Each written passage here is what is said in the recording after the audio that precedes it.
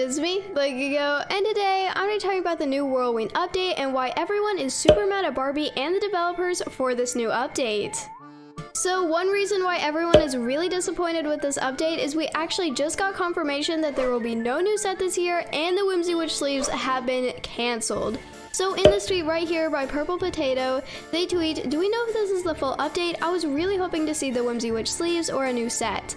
And then Firplace responds with, "No new set or sleeves this year, sadly."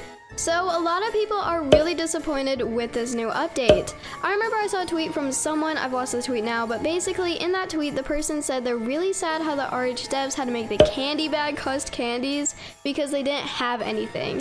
And that's actually a really good point. The candy bag in Royal High has never costed any candies. They also made it really expensive. It cost 10k candies. You could buy 2 Goth Lolita skirts with that amount of candy. So yeah guys, everyone is really disappointed with this new update and I can kind of see why. But just before this video ends, I want to talk about some of the good stuff that has come out in this new update so we can end off the video on a positive note. Okay, so we got new ways to farm candies, such as the candy bowls, the trick-or-treating in the dorms. We also got the new stunning halo. The maze has also been redone, I'm pretty sure, along with new chest locations.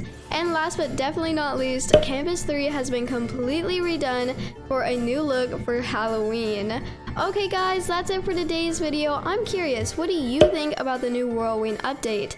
Make sure you comment down below. Also guys, tomorrow I'll be posting all the story answers for the new Halo in Royal High, so stay tuned for that. Okay guys, I gotta go make some thumbnails now, so bye!